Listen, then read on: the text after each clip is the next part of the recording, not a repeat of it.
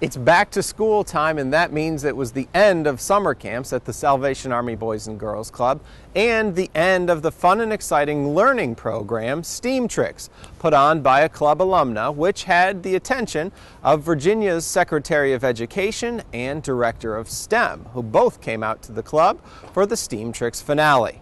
We've got interviews with both of them in this week's Salvation Army News Update.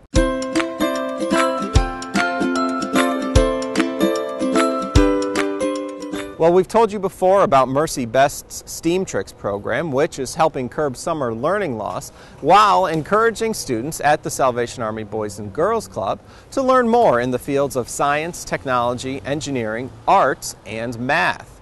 Well, Mercy spread the word on her program and got the attention of Virginia's Secretary of Education, Ann Holton, and the Director of STEM for the state of Virginia, Dr. Megan Healy. And both of them came out to the club for the STEAMtrix finale. What's going on behind me is our final STEAMtrix summer seminar session where all of our teams are all showcasing their business plans that they created this summer.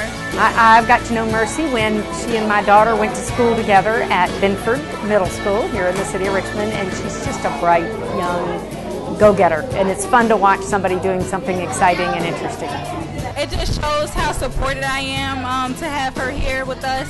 And we also had Megan Healy. She is the Virginia Director of STEM in particular, so that's just so awesome to have their support. In some communities that parents aren't aware of all the great jobs in STEM, and so bringing in programs like this gets kids excited about STEM, and hopefully they relate back to their parents that can encourage them to go into the STEM fields. Dr. Healy also said that the Commonwealth presently recruits from outside of the state to fill STEM jobs within Virginia, and that across the state there are some 40,000 unfilled STEM jobs.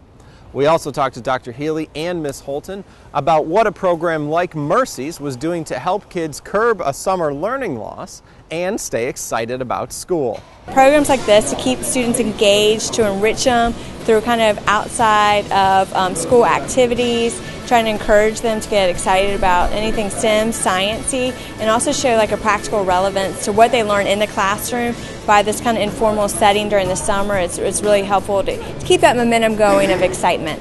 Education is so important for our young people as a key to success in life, and the summer learning loss is really a problem that a lot of young people lose enormous amounts across the summer, and the teachers have to spend a good bit of the fall doing remedial work to bring them back up to where they were in June. Anything we can do that keep their minds active and alive and interested in the summer is a net positive for the schools. It feels good for this to be the end of the program because it just shows a culmination of the work, and they're getting an opportunity to present something that they don't get during the traditional academic school year. So I'm really excited for them as well. A young lady like Mercy, who came up through the city schools, who came up through this Boys and Girls Club, if I understand correctly, if she's here telling these kids that STEAM can be exciting, that science is fun, that math is rewarding, then that speaks volumes to them in ways that nobody else can deliver that message so effectively.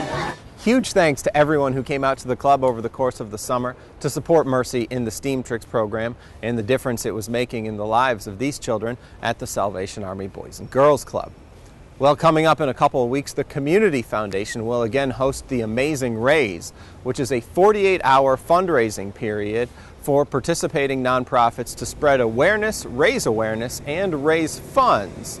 And in addition, there are some particular periods during which there are incentives offered to most donations received by a nonprofit, etc.